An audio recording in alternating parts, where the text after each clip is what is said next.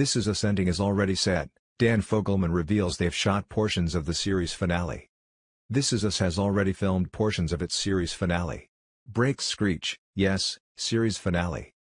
Dan Fogelman revealed the news at the NBC Drama's FIC panel, which featured Mandy Moore, Milo Ventimiglia, Susan Kelechi Watson, Chrissy Metz, Justin Hartley, and Chris Sullivan. Sterling K. Brown appeared via video from New York. NBC ordered 2 additional seasons of This Is Us during the show's freshman run.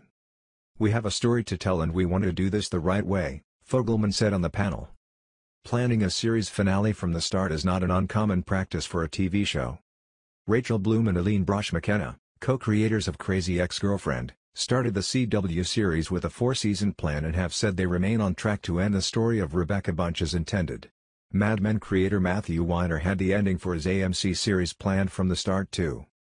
"The idea that he would end up at an ashram, or something like that, was with me from when I pitched AMC the first season," Weiner told The Hollywood Reporter. "It was a 2-step process. They liked the pilot, but they wanted to know what the rest of the show was." But back to This Is Us, it seems not everyone was involved with the series finale. Ventimiglia seems to know, but Sullivan is still in the dark. At the panel, the cast and crew also revealed a behind-the-scenes video featuring Ventimiglia in all his hero glory rehearsing for the big Super Bowl episode fire scene. The cast also assembled for a selfie. "If you've been missing the Pearsons, this is for you."